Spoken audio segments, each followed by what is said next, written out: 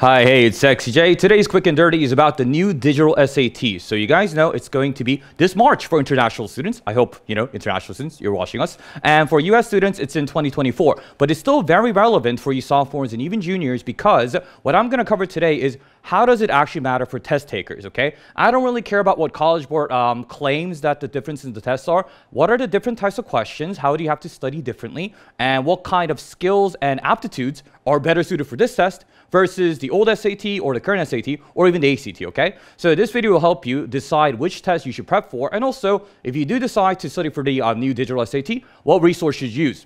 I'm going to tell you that at the end of the video, okay? So here is, I'm going to scroll way up to the first page. Scrolling. Okay, well, not literally the first page. That was a bad call. Okay, so this is the basic background information, guys. You guys can pause the video or go to College Board and read it about how many questions, how many minutes. I don't really care about those things. The gist of it is you have to take it online. You have to go to the testing center on a computer, and it's going to be shorter. Okay, the whole test is about 2 hours and 14 minutes as opposed to the 3 hours that is right now, and you have more time per question. Okay. Now, there are a lot of other claims that it'll be more secure. Will it be? I don't know. You will get your test results more quickly, though, because this will be digitalized, okay? So that stuff doesn't matter, really, for us, because you can get that info anywhere. You can Google it. You guys are probably better at Googling than I am, okay? At least you guys should be, right? Okay. So the contents, there we go. That's what I was looking for right here.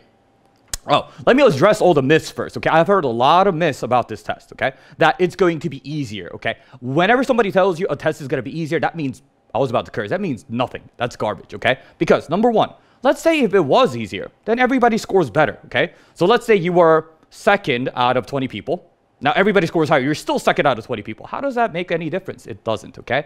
And also, is it easier because it's shorter? You think SAT is going to do that? No, okay? So if the score is out of 1,600 and the average is about 1,000 or 1,100, they need to keep the average about the same, okay? So the difficulty is not really going to change. However, it'll be easier for certain people and harder for certain people. What kind of student are you? Let's share the information. So this is the official SAT vocab in terms of what is being tested. Okay, the reading and the writing have been combined into one section, okay? It's one module, first module, okay? So I told you guys, I'll tell you at the end of the video, but I'll tell you guys right now. The most accurate thing as to what the new SAT, the digital SAT, is like is obviously, number one, the 4 practice tests on College Board, okay? Number two, the test that I'm making right now, okay? Which, I'll give some away, okay? I'm working hard on those, okay? And number three, if you guys want a bigger resource that you can get at any time, AP Lang multiple choice, okay? AP Lang multiple choice, unlike the AP Lit, tests grammar, writing, and reading all in one test, okay? So that is the most similar, and I have noticed that College Board has pulled what they use for AP Lang into the new digital SAT, because I've looked at all the new digital SAT practice tests, okay? So that's where you could get your resource. Now, I'm going to go to the test that I made for you guys. I even tried to match the font and everything. So this is the exact same format as what's on the non-linear paper version of the digital test on College Board. That sounds like a weird thing, a paper version of the digital test. It's the same thing as the practice test that they are providing, okay? So I made my own because it's better this way, okay? So number one, guys, College Board has their official terminologies, but I'm just going to tell you guys, we have the return of the vocab questions, okay? Vocab. These are straight up vocab questions. It is not like the vocab and context we had in the current SAT. This is just, you have to know the definition of the word, okay? So if you guys are old enough to remember like the old SAT, I'm talking about like the mid 2000s or before that. SAT used to have a dedicated section for vocab. This came back, okay? So the first reading is going to be vocab, and you guys can see here, if I go down a little bit, yeah, around here. So number 6, you guys see, renouncing, repudiating, deferring, remonstrating. That is definitely a higher level of vocabulary than what is currently on the SAT. So you will have to study vocab, okay? So that's going to be done. And then this is the example of a cross between a reading and a writing. So you get this little paragraph. I even wrote these paragraphs for you guys, right? And then they ask, what is the purpose of the text, okay? So instead of a long passage, you get individual passages. So we had the vocab questions, and now we have the purpose of the text, and we have a bunch of those, okay? And the ones with the underlines, and I'll you guys can go to College Board and check out these things for yourselves. The things with the underlines are pretty similar to what is on the writing text right now. These are going to be rhetorical and grammar. And don't worry, guys, I'm going to make a video for every single one of these new question types for you guys in the Quick and Dirty series. So keep an eye out for that. Okay. Yeah. And if you look here, again, I'm going to get into all of these in detail. The test right now is not easier. I'm just going to say it's not easier, okay? It's shorter, yeah, and you get more time. But if they give you more time, that's because it's harder. That's it, okay? If you guys examine this, I even have to write this novel, mini novel for you guys, right? It has literary analysis at a level that SAT currently does not do, okay? So this would be about SAT literature that they got rid of, or AP literature. So they go much deeper into it. So they have the literary analysis. They even have poetry. I even wrote that poem. Yeah, I mean, I'm going to stop saying that. I wrote all of these, okay? And then you see this right here? It's very similar to the ACT Science, actually, if you guys do those.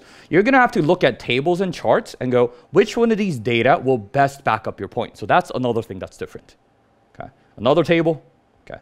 We have a bunch of tables.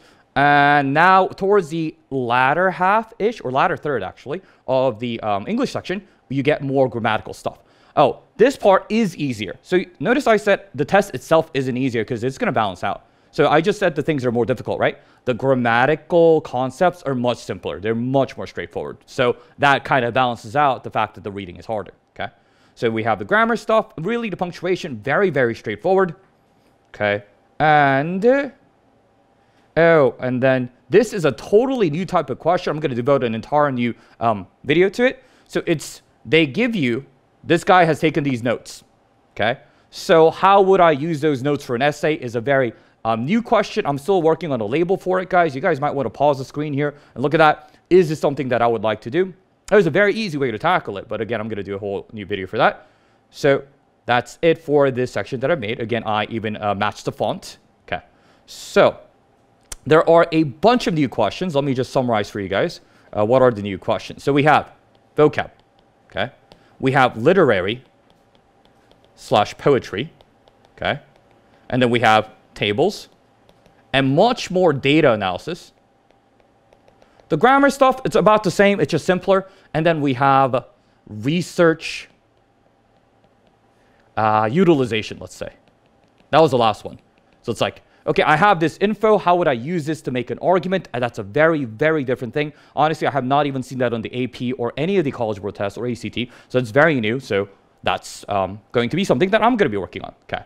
So is this the right test for me, the wrong test for me? You guys will obviously have to take these practice tests for yourself to see how it is. But the thing is, for you guys, I think it's an enormous opportunity, okay? Whether you are the international students or whether you are American students who are waiting till 2024. And let me tell you why.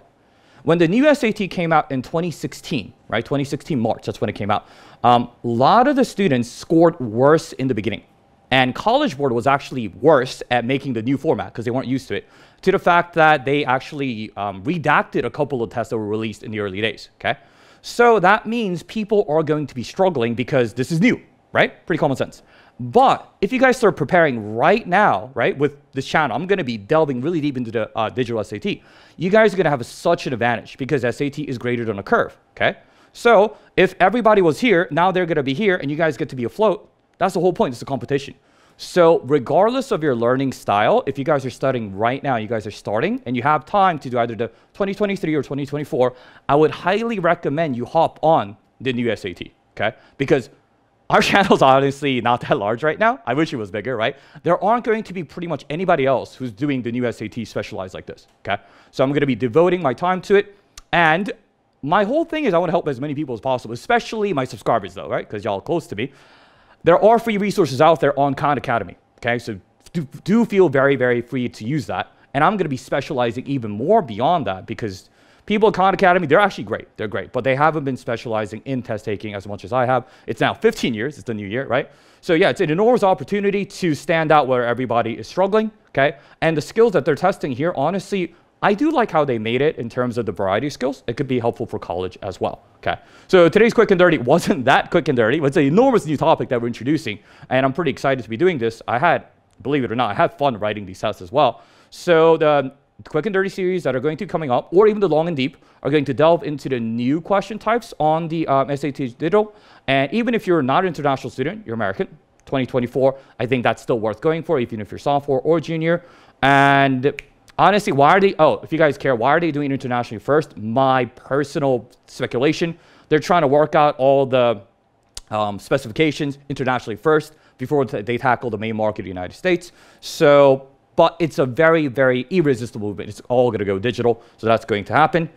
And please, please, please leave any questions about the new SAT or even individual questions like, Jay, I am this type of student. Should I take the ACT? Should I take the SAT? I'll get back to you guys on that as well. Okay.